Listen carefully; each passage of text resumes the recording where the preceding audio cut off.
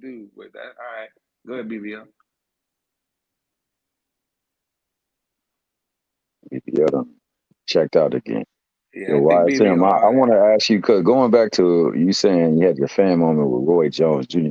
When you interviewed Yeah. him, did you ever ask any questions that like catered to the fact that after the Montel Griffin fight, he was doing things that was kind of outside the box, like going and fighting two fights in one night, going and playing That's crazy. basketball and then fighting, then going all the way, scaling all the way up to heavyweight and coming back.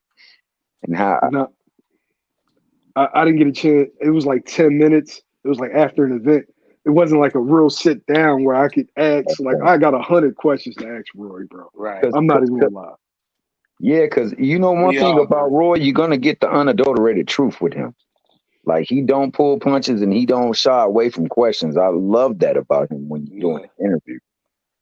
Yeah. Yeah, That's why he's one of our favorites. No matter what happened at the back end of his career, I don't really count none of that stuff. But